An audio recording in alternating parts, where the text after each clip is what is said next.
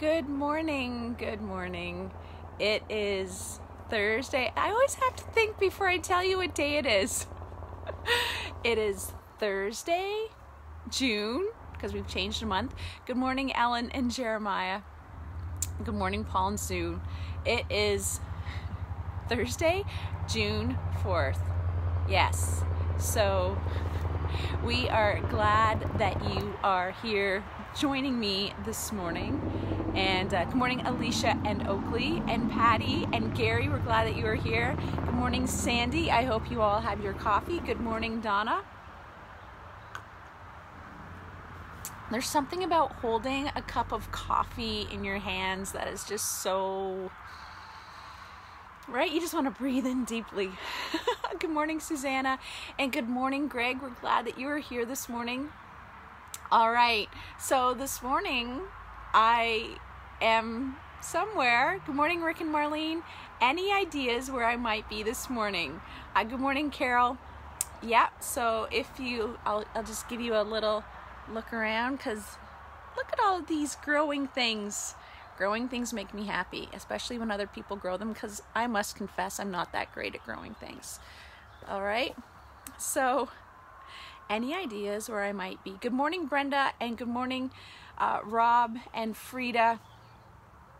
And we're so glad that you have joined me this morning. Yes, in a greenhouse. And yes, I am at the Francis's, because the last time I was here, chickens, if you haven't checked out the chickens yet, the chicken devotion on Noah, and just walking with the Lord, that was one of my favorites because my co-host was a chicken. So funny. Anyway, so then I always love coming here because there's always cool things happening.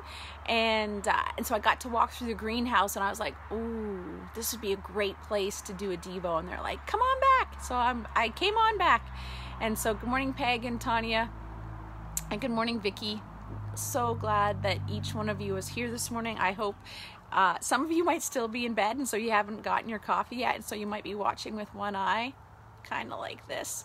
And so I'm glad, however it is that you are watching, or maybe it's the middle of the afternoon and you are on your second or third cup of coffee of the day, and that's good too. Good morning, Lynn.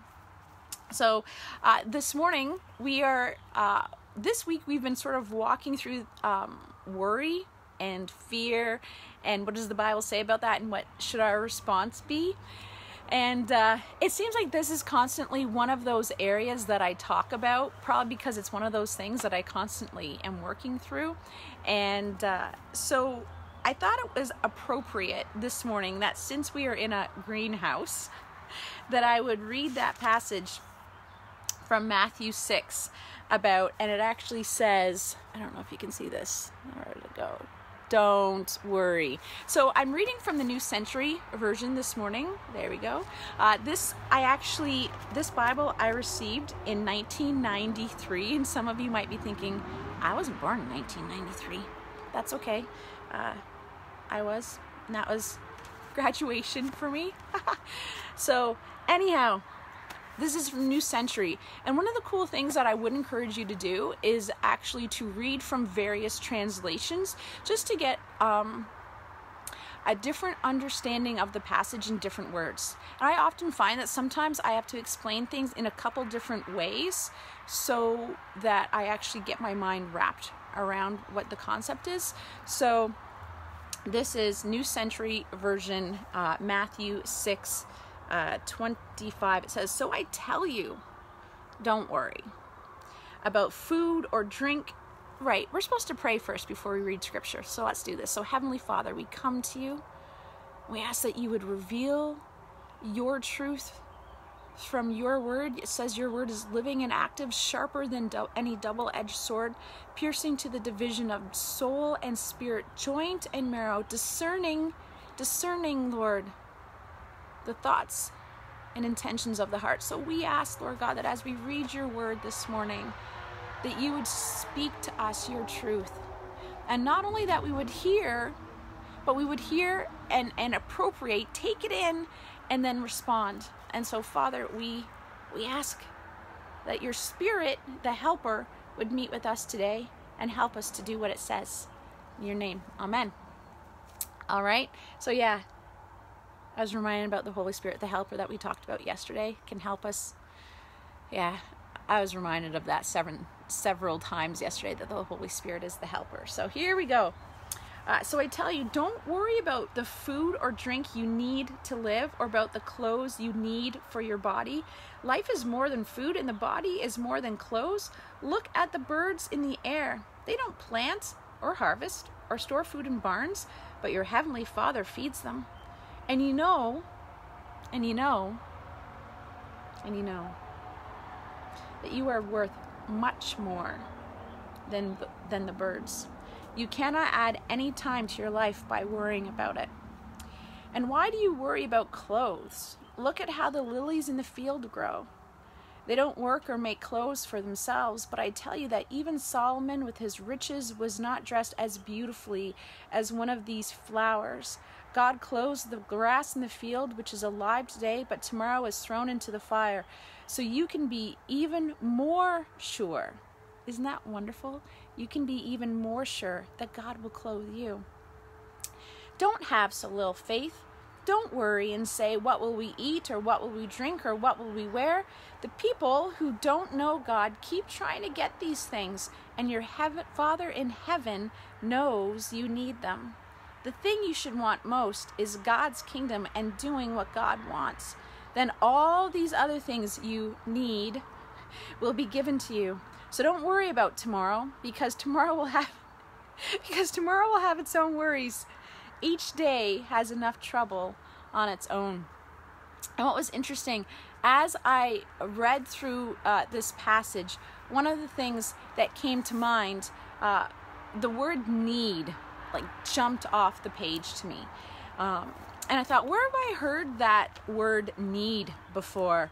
And I was like, oh yeah. Let me read this passage to you. It says, the Lord is my shepherd. I have everything I need. Talked about that last week. How our shepherd, the good shepherd, our Father in heaven, we have everything that we need in him. He'll supply all our needs, which is what? Philippians 4:19. Let me flip over to that, just so you know that I'm quoting it correctly. All right, Philippians 4:19 says, and now I have everything and more. Oh, just wait, where did it go? There we go. And my God will use his wonderful riches in Christ Jesus to give you everything you need. And so I love the testimony of Scripture, right? And I often talk about this, the importance of knowing Scripture, of reading Scripture, so you can see what the story is all the way through. And the story hasn't changed. We talked about that. God never changes. And we see that because the story never changes, right? And so you have the book of Psalms. You have David, King David, who says, the Lord is my shepherd. I have everything I need. And then you have the Gospel of Matthew, a tax collector, a money guy, who is saying, don't worry, right? That's the thing that he picked up from Jesus' Sermon on the Mount, and he wanted people to hear, right? Don't worry about money and clothes. The tax collector is saying this, right? Because your Father in heaven is going to provide so much more, right? So when Jesus was sharing on the Sermon on the Mount, the tax collector is picking up the fact that we're not supposed to be worried about money. I find that really cool. And then you have flipping all the way over to Philippians, where you have Paul in prison writing, saying, my God's going to meet all your needs when we are in Christ. So when we choose to put our faith in Jesus Christ, it says, my God will meet all your needs according to his glorious riches in Christ Jesus. So Christ has everything that we need when we put our faith in him. So when we flip back to Matthew, a couple things stood out to me as I'm thinking about worrying. And what's cool is this was a youth Bible, and so it has these wonderful little stories attached to it. So I actually read the story, and it's about a young man who was trying out for the basketball team, and he was like, all like, am I going to make it? Am I going to make it? And that's, you know, for those of us who might not be trying out for teams, but maybe we're going for a job, or we're maybe thinking about, you know, selling our homes and getting the right deal with it. And so we can actually resound with what the young man is saying, even though we might not be in high school. But the idea is, am I going to make the team? Right? And so he's trying out, and he actually, it says that that he found it difficult eating and sleeping, and he found it, he said that he finally made the team, and his friend said to him, see, didn't I tell you not to worry about it? And then it goes on to say, easy for you to say. And suddenly a new worry came into his mind. What if I'm not good enough to start? Right? And it just seemed like once one worry was solved, then there was another new worry. And I was like, oh, Jenny. Oh, Jenny. And I just was like, that is so true. It seems like once one worry is done, then all of a sudden, like, there's always something new for our mind to worry about. And I was like, that's not good. That is just not good. And some of you are sitting there going, that's me. That's just not good, right? We worry, and we're like, okay, good, that's good, and it all turned out, and all of a sudden another new worry comes up, and I'm like, I want that to stop. My God is able to meet all of my needs. And so I went back to the passage, and I started reading it again, and God took me back to Genesis when Adam and Eve sinned. And they covered themselves with fig leaves. And what did God do? He actually killed an animal and clothed them with animal skins. God provided right from the very beginning our need of a covering. And right from the very beginning, that set the example for us to truly be saved. Something had to die. Right? For us to be covered, an animal had to die. We were covered with animal skins. But for us to actually have eternal life, Jesus had to die, and his blood covers our sins and washes us white as snow. So right from the very beginning, this passage says, how much more will God clothe you? If he started right from the very beginning clothing us when we needed it, right? He didn't leave us in our nakedness. So even in our sinful state, God covered us. He knew what we needed, and he provided not only for our physical covering, but also for the covering of our sin.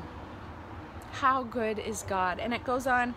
I know I get excited about the Word of God because it's just so powerful.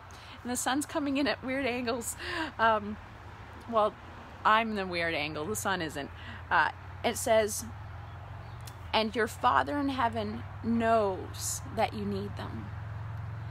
Like, I think sometimes we try to guess what other people need, and I find myself often saying, Lord, would you help me to love that person the way you want me to love them, what they need, right?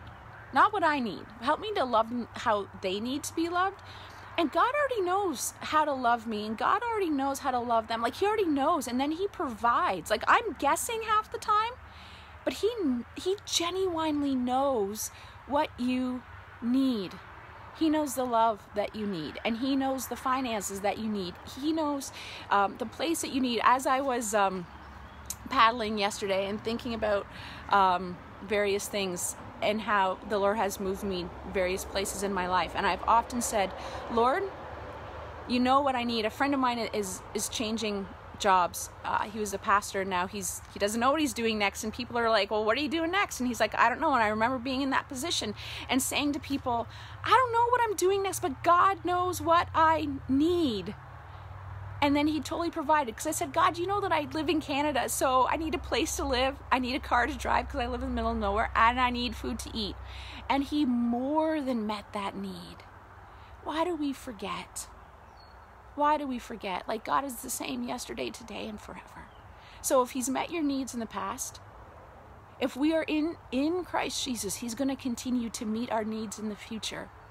So I don't know what you're worrying about today, what you're stewing on, what you're fretting about. Like, it's this kind of feeling, right? Where our hands are just like, oh, I don't know, right? And we start to worry, and God's like, I am the same.